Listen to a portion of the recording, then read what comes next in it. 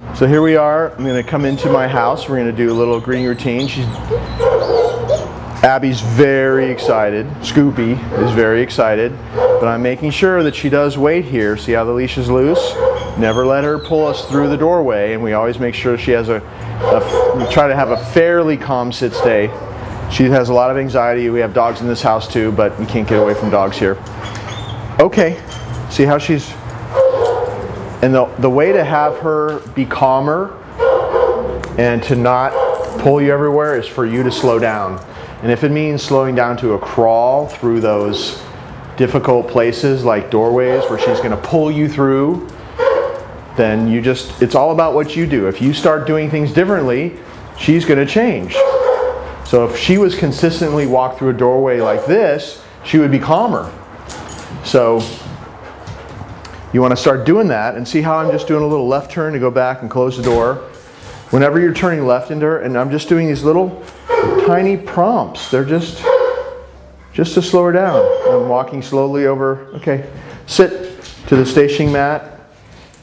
She loves her mat, but she has to wait until, no. She has to wait until I allow her to go over there. No. And she hasn't done this exercise in a while, so she's very excited. So see how she's got a lot of anxiety and she's very excited? I'm going to say no. I'm going to do a little circle to turn her away from it, to reset her, to see if she can do better. And all I said was no, and then I brought it no. Maybe I have to do it again. Okay. Until she gets it that sit. This is about her, no, exerting self-control. We're not going to go forward until she calms herself down.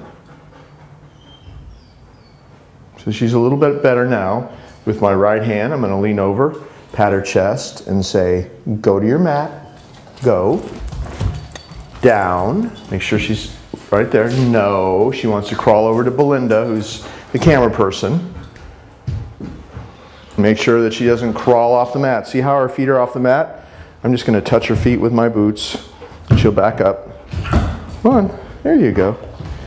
She knows that move. She hasn't done this exercise in a long time, so she's a little bit rusty, but she's going to remember everything. So that's where I want her, so she gets a reward. Good. And I just put it on the mat. Make sure you put it on the mat, and that she takes it off the mat. Notice how I'm not allowing her to take it out of my hand. See how she's waiting? Good. If she starts to take stuff out of your hand, if she's like trying to take stuff from you, that's a lack of respect. And also it means that she's not focused and she's not in the moment and doing this exercise the way you need it, because this exercise is supposed to develop a calm state of mind. And if when you're putting your hand down there and she's trying to take that out of your hand and she's messing with your hand, then you need to say no and pull back. Or you can do this, no, and give her a little bonk with the back of your knuckle. And she'll know what that means. Good, she's doing really well. She's waiting until I put it on the mat, taking it off the mat. It seems like a little thing, but it's very important. If you're not paying attention to the details of this, none of it will be any good. So it's that little 3 seconds, 4 seconds where you go down to deposit the food and she's really waiting until you withdraw and she takes it off the mat. It's very important.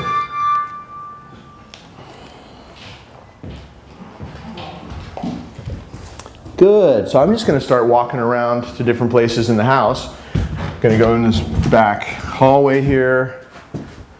Come back. She can turn around and look as long as she doesn't turn her body around. Good. I'm going to go over here to this part of the room. Come back. Make sure you keep it on the dog. Always making sure I'm doing things slowly. Good.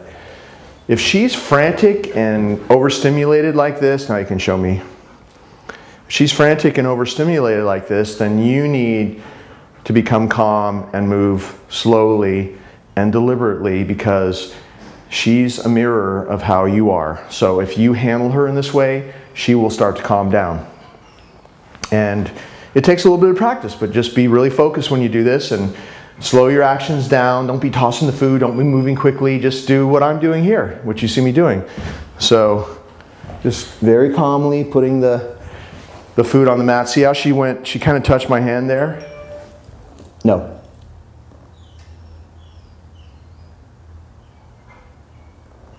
Good, that's better. I really want to make sure she waits. So I'm going to walk into the kitchen, close these French doors behind me, come back. She stayed down, she gets a reward. No crawling though. No crawling. She's still staying down though, so she gets a reward when I come back.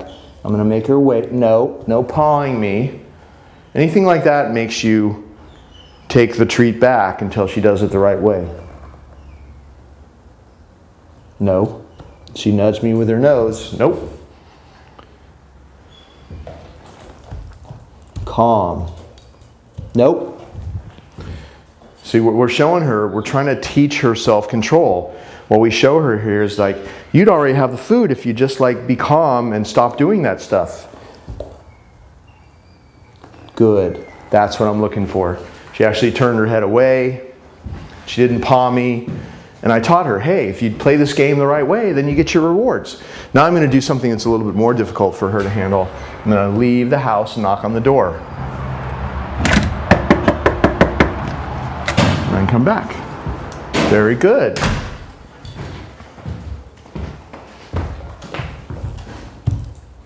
Good. And now I'm gonna go outside and I'm gonna ring the doorbell and knock on the door.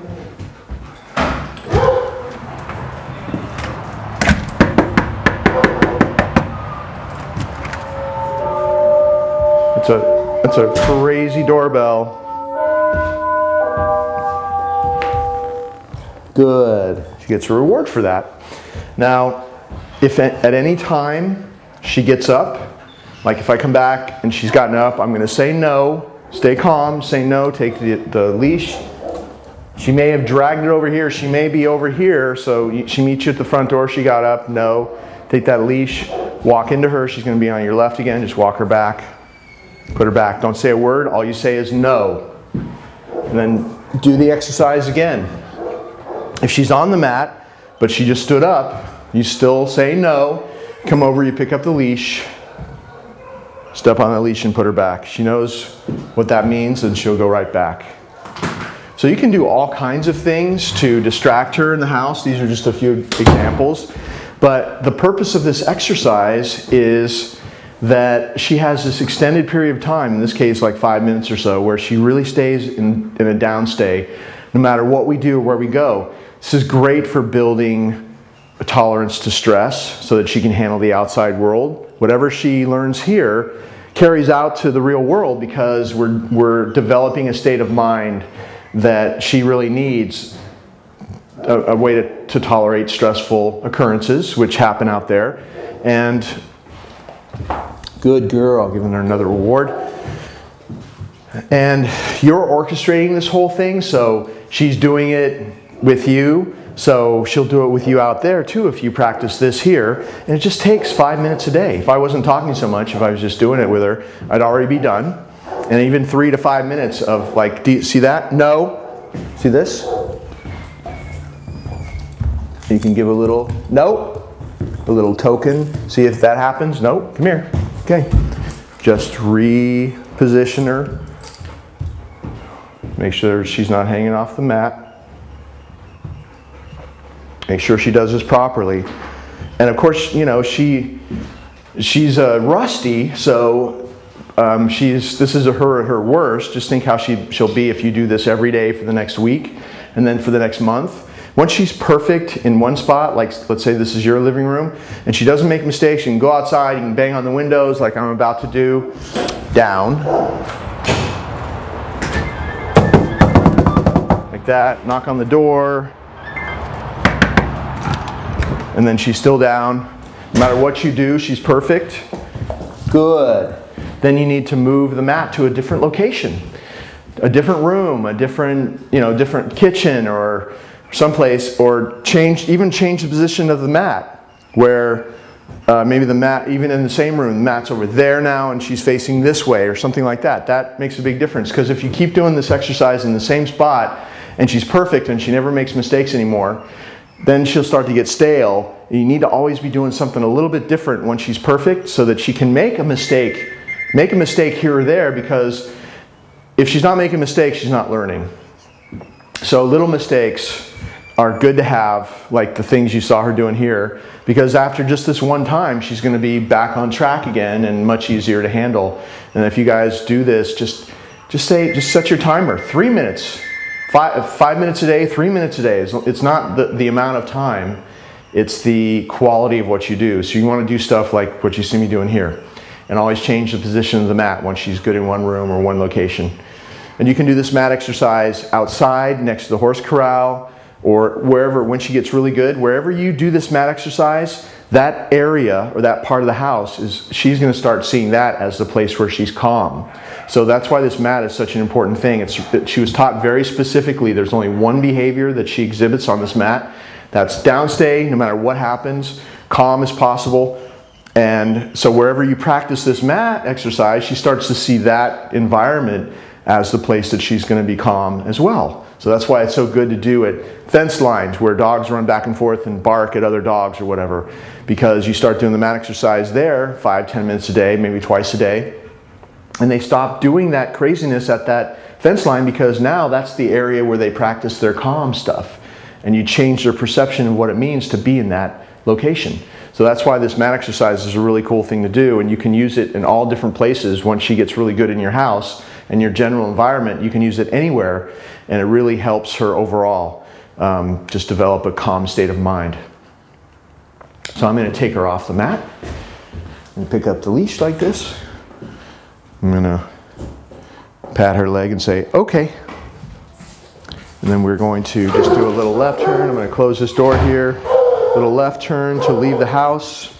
Going to have her sit. Going to do this this front door exercise that I do with the dogs, where since it's such a common problem for dogs to race through the front door and pull their owner through, in and out, so we practice having them know that this is the calm zone. So before you're going to go outside, you're going to do a little sit stay like this, where you, if you want to, you have a few extra moments, you can walk around both ways like that. I walked around both sides. She stayed there. She did really well. Coming back, good. Give her a reward. And now I'm going to allow her to walk through with me. Okay. See how the leash is loose? Keep that leash loose. If she goes ahead of you, you just do a little pop like that. But she knows how to do this. If you do my moves, she'll do this for you. Okay. And you can also do it sit on the way in as well. And in fact, what the training is, we just do this thing in and out sometimes, and then maybe they just go back in the house. It's not always, because we go through this front door doesn't mean that we're always going for a walk. It's just, I want to develop this front door area as the calm zone. Good, where they get rewards for going to this place in their mind. Whoops, dropped some food. Good girl. Okay, so you can just practice going in and out. It's a huge exercise, great exercise, because you're dealing with her state of mind where she gets easily overstimulated. If you deal with this here in doorways and sidewalks and stairways and porch areas where they do that, then she'll be calmer in all different areas as well, because you're really chipping away at that state of mind she has where she goes nuts in different situations, and it's an easy place for you to do it. So simple to do this. Anybody can do it. So, okay, do this with her as much as possible. If you did it every day just once, it'd be great for her and she'd really start to calm down. Okay. So one more left turn as I close the door. We go for a walk. Okay.